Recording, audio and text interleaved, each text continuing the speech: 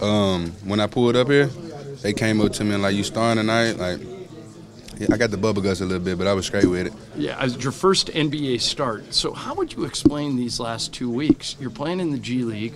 Most of the time you're coming off the bench. Yeah. You're getting an opportunity here not only to play, but now to start and play a lot of minutes. Yeah, like, I just got to take the advantage of it. Like, it was my time, I guess, and everything happened for a reason. So, like, I'm just going to take the chance and run with that jump.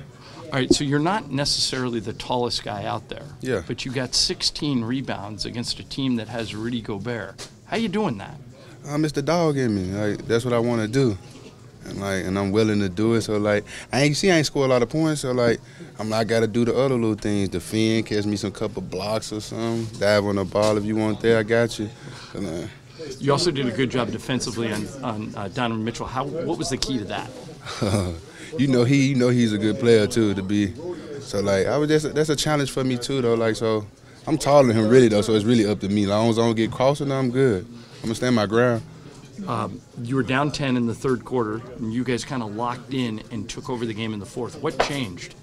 I guess the defense. We started really defending to win. Like we had to buy in as a team. So like Lou called the timeout, got a hold to us, and we got right. Jemerrio was saying that after every game, you go up, come up and say thanks for the opportunity. Is there something important to you in that ritual, and are you going to stop? Nah. Really thanking him for that? When they give me more than 10 days. You hear me? This is just the 10 days right here. So, like, I'm just going to take come on, quit playing. So, like, I'm just going to take the advantage of it. That's why I say appreciate the opportunity. All right, so you have one game left. What are you focused on in that last game Tuesday against Portland? Getting the dub and messing up their little bracket, I guess.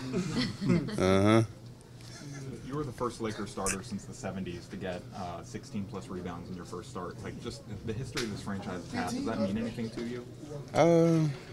I've been rebounding like that, though. You know, it's just on the, like what AC said, it's just on a bigger stage, though. Like, if you see me, I got rebounds like that. That's what I do. But that's what I... Thanks, man. Thank you. Appreciate y'all.